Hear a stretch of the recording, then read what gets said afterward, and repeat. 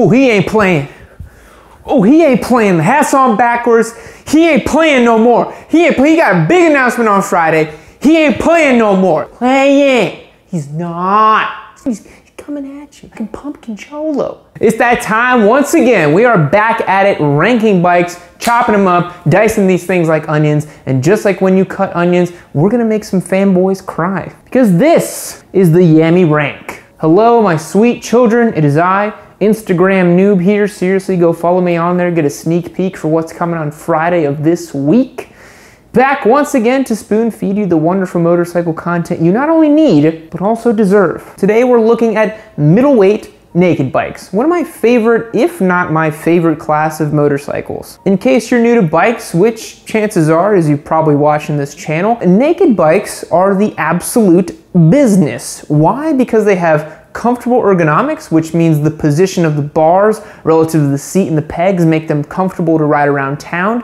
The engines are typically tuned for street riding, which means of plenty of torque way down low in the rev range, and they look awesome. While most normies will bemoan that they are ugly and that sport bikes are prettier, you can rest assured that naked bikes are the most patrician way to enjoy a motorcycle on the street.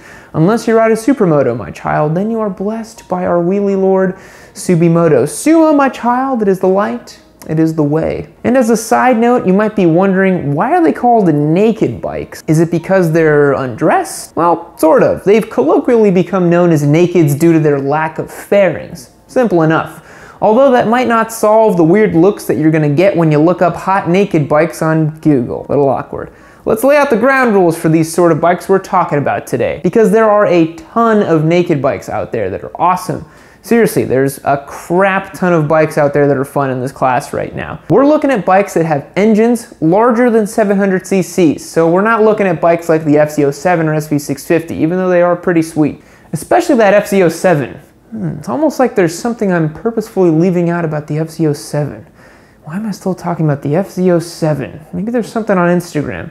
Or not. So anyways, bigger than 700 cc's, but they have to be smaller than 1,000. This is because we're not looking at super nakeds like the Super Duke 1290 or the Yamaha MT10 or the Aprilia Tuono. Although there's going to be a super naked ranking, boys, don't you worry. Also, the bikes have to be available to buy new, otherwise we're going to be looking at Yamaha's FZ8s or any other manner of older naked bikes, which are still pretty sweet. So for the sake of my sanity, new bikes only. And our last rule, the bikes have to be priced under 13K, so we don't make sure we find any weird oddballs to fit this bill too, like the Brutale. It's just too damn expensive. Other than that, those are the only stipulations I have for how I'm going to rank these.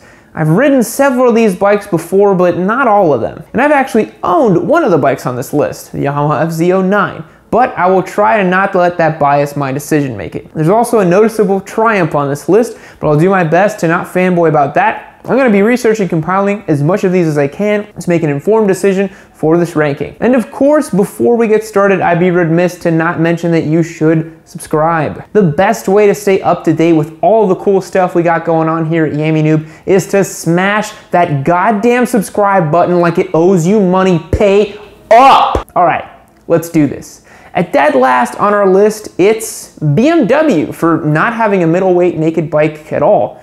While this may seem like a cop-out, it's a shame BMW doesn't make anything in this category. I think they could do very well if they wanted to, but it might end up looking like another bike on our list here towards the bottom if they tried. BMW gets an honorable mention for producing the S1000R. It's the naked variant of the double R that we all know and love, but because it's over 1,000 cc, we can't include it on our list, so we gotta keep this rolling. So in true last place, we have the Harley Street Rod. You thought I'd forget the old Harley, huh? While the Street Rod does not fit most people's definition of a naked sport bike, if you look at the specs on paper, a naked street fighter starts to emerge. The Harley Street Rod is the old American brand's way of revitalizing and updating the Street 750 they brought out a few years ago. And while you might think that they came out with the Street 750 with some lightly reworked body panels, added some chrome, and is now charging you an arm and a leg for it, well, think again. HD actually went back to the drawing board for this one, and it does show. It features an all-new 750cc V-twin, 12:1 compression ratio, new internals, making it one of the most European-style bikes Harley's ever produced. And if you close your eyes, you can almost imagine it being a Ducati, but don't keep your eyes closed for too long. Jesus, you're still on a motorcycle. Pay attention. Now, let's get a quick sound check for while we're here. Now, why did old Papa rank the humble working class Harley dead last? Well, it's funny to call Harley-Davidson working class when its customer base is primarily boomers with too much money than they know what to do with, but I digress. The HD falls short here simply because it's an awful value. You're paying a big old premium for a bike that just straight up doesn't have the go juice, the Sportbikes chops, or frankly, the character of the other bikes on this list. Their reworked engine, while it's a great feat for Harley and a step in the right direction, produces a measly 47 foot-pounds of torque and was dyno tested to put down to the wheel 64 horsepower. When you can have almost double the horsepower for the same amount of money, the Harley starts to look a little more like a styling exercise and a clever marketing trick. Although the HD is going to come with 27-degree rake, which is much steeper than any other bike they produce, it simply just doesn't have what it takes to compete in this segment. This bike, although falling within our CCs and price parameter, competes more closely with something like an FZ07, but for my money, I'd much rather have the FZ. Another strange thing is that it comes with 160 rear width tires as standard, so your options are to try to fit wider rubber at the rear or to just deal with less rubber to play with. It's kind of weird. And at $8,700, this one clearly falls last place and kind of a skip for me. Up next, we have the Suzuki GSX 750S. The K5 Suzuki Gixxer platform has been lauded as one of the best sport bikes platforms ever made.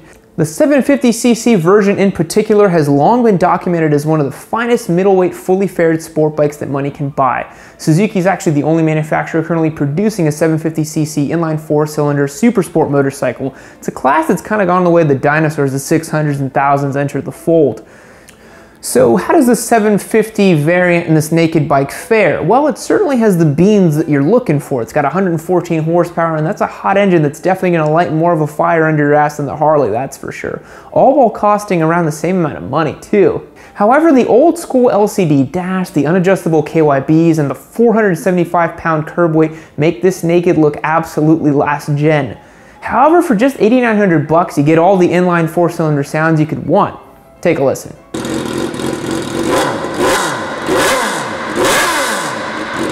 The main thing holding the Suzuki down in this placement is it's just not as competitive when you look at other bikes in the category. Although it has an electronics package, it's not as comprehensive as some of the other offerings on this list. It comes standard with a 3-level traction control, but no quick shifter or slipper clutch.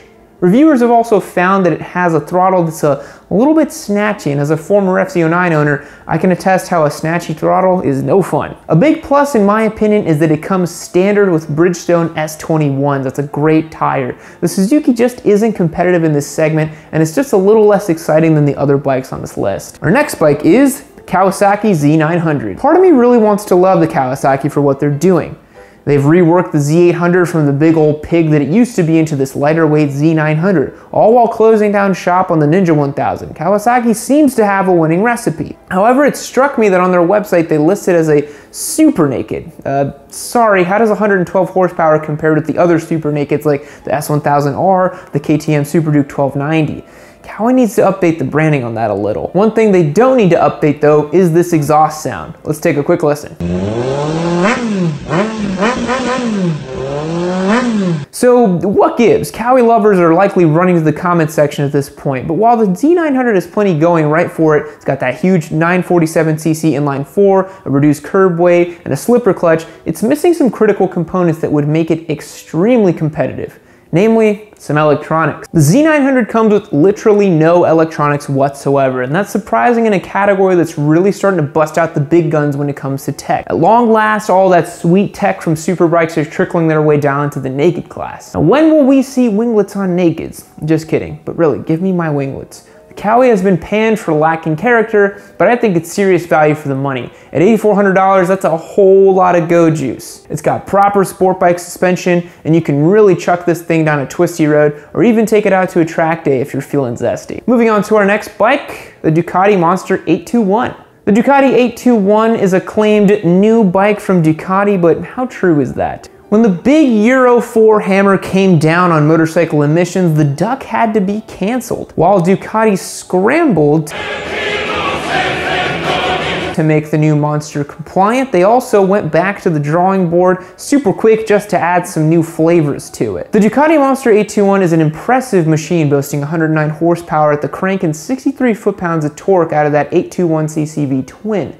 Is it face melting like the Monster 1200? Certainly not, and it's not meant to be either. The 821 Monster is a bike that, unlike most of the bikes on this list, is not home at a track. It can certainly be hustled down a twisty road, but its most comfortable spot is around town and fooling around, which is evident in Ducati's marketing for this bike. However, with a set of Turmies on it, it does sound great. Let's take a quick sound check.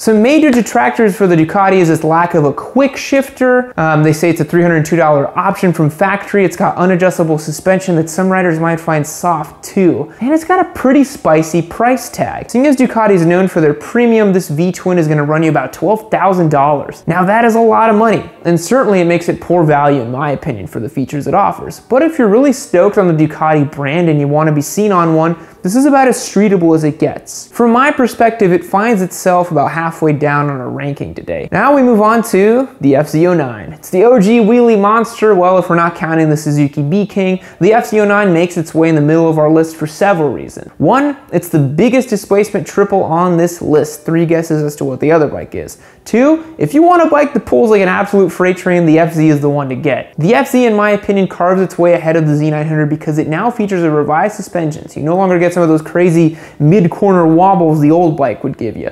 The throttle's been reworked apparently, so it's not as snatchy anymore. And while the suspension isn't fully adjustable, you do get rebound, which is more than the Cowie can say. At 420 pounds, it definitely feels like a lightweight bike when you're hustling through the turns too. And just for posterity's sake, let's get a sound check on this bad boy. Some downsides to the FZ, and this is from my experience in owning it, was the fit and finish did feel a little bit bargain to me. However, that might have been sorted out with the new version. And this new crop of naked bikes coming out on our list, it's hard to place the Yamaha above them. But for $9,000, this is one hell of a motorcycle for the money. Take it from me, I own one of these bad boys and I regret selling it literally every day. Our next bike is the Triumph Street Triple 765R. You might be surprised to learn I didn't place the Triumph as the #1 bike on our list, but while old Papa Yam may be a diehard Triumph fanatic, I am able to see facts. The Street Triple is a class-defining motorcycle. The Street Triple 675 was the original naked bike that helped Triumph make their bread and butter sport bike, and now they don't even sell a Daytona anymore. And don't tell me they're making a 765 Daytona, because they're not, and I don't believe you. So things are getting a little confusing with the Street Triple because they have 3 distinct variants with different horsepower outputs. But for the sake of this video, I am focusing on the middle-of-the-pack Street Triple R, because I think it slots in nicely between all these bikes and the price point makes sense. The R comes with most of the goodies you would expect. It's got rider modes, TFT displays, electronic aids, and etc. And this bike is a weapon, weighing in at 370 pounds, comes with fully adjustable shell of forks, and has 116 horsepower. And the engine this bike comes with is an absolute gem. 765cc triple, and it sounds glorious. Take a listen.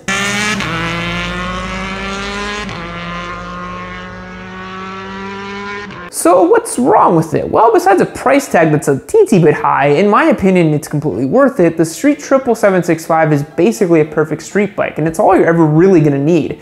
It's a do-everything bike. You can commute with it, you can take it on track, you can carve up your favorite roads, and you're not gonna have back problems by the age of 32. The only reason it isn't #1 is because the #1 bike is just so damn good. It just doesn't come with a quick shifter either, so it's tough. But now onto our #1 spot. The crown goes to the KTM Duke 790. You'd be surprised to learn that this is KTM's first parallel twin engine they have developed on this first true naked bike they decided to build. The KTM Duke 790 is one of those massive leaps forward that only comes from a manufacturer taking a big gamble. Again, KTM has never produced a parallel twin before this bike, and yet they came out swinging and made a peach of a motorcycle. Everyone who's reviewed this bike has praised it for how fun it is. And having owned a BRZ a few years back, let me tell you, fun is something that's really hard to engineer. Anyone can build a huge horsepower bike, but designing a bike that's fundamentally a good time to ride is tough. Its nickname is the Scalpel, and with good reason. It's got a featherweight 360-pound curb weight, 105 horsepower from its 799cc parallel twin, and it's a weapon. You can also get some class-leading electronics with lean-sensitive traction control, wheel control, quick shifter up and down. It's got an auto blipper, WP suspension, and the best part, it only costs $10,500. That's kind of a steal. Although it doesn't have the delicious sounds of the Triumph, the massive face-melting torque of the FZ, or the bargain basement price of the GSX 750, the KTM slides in as a bike that exceeds all expectations. Although it comes with some cheapo Maxxis tires and those WP forks are unadjustable, this bike is still my #1 pick as the middleweight naked bike currently out right now. Now let's get a sound check on this bad boy. Some honorable mentions are the MV Agusta Brutale 800, which I didn't include because it was too expensive, the Aprilia Shiver 900, which was just a little too outdated, and the Honda CB 650R, which is just too small of an engine to compete with the other bikes here. Now, if you've made it this far in the video, congratulate you, and I reward you with another segment of It Came from Craigslist, where I find 3 listings that encapsulate the good, the bad, and the ugly side of the internet's favorite listing service. If you have a bike you found that you'd like to be featured, go ahead and drop me a link at coalitionmoto@gmail.com. Now let's roll into this one today. We're featuring bikes from El Paso, Texas. Don't know why, I just chose it. First, the good, we have this super clean 2011 Ducati Monster 696 going for about 6 Gs. It's gotta be one of the cleanest Ducatis I've ever seen on Craigslist. Even though it's a 2011, it only has 1,300 miles on the clock, which means this thing has basically never been ridden. And with a bike like that, you're gonna wanna check that it's been at least turned on every once in a while and make sure the fluids have been moving in there. It's actually not that great for vehicles to stay parked for that long unless they've had proper care. Moving on. Now for the bad, we have this 1990 GSX-R 750. It's just the absolute dustiest nugget you ever did see. 750s, as I previously mentioned in this video, are sweet little bikes, and it'd be a shame to see this thing stay dusty forever, but this is one of those absolute nugget Craigslist bikes that I always talk about. $1,500 gets it done, but I think you could definitely walk away for 900 bucks for this thing. And finally, our weird, if you're a fan of the Craigslist videos I've done in the past, you know me, I love a sweet little mobility scooter. Now this one's extra Craigslist special because it needs a little TLC too. Every single Craigslist I've ever done has one of these mobility scooters to the point where I just need to pick one up as a meme, pretty much. Alright guys, thanks for tuning in today. Don't forget to hit that subscribe button to stay up to date with all the awesome stuff we're doing here at Yammie Noob. There's a huge announcement coming on Friday. You're going to want to make sure you tune in for that. But if you can't wait, head over to my Instagram and check out what all the fuss is about. I'll catch you guys next time. See you later. Fact: Dish, Texas used to be called Clark. In exchange for renaming the town Dish, its couple hundred residents received basic television for 10 years and a free digital video recorder from Dish Network. Dish, Texas no longer gets free TV, but the name stuck, and that's good ROI on marketing dollars. Goodbye.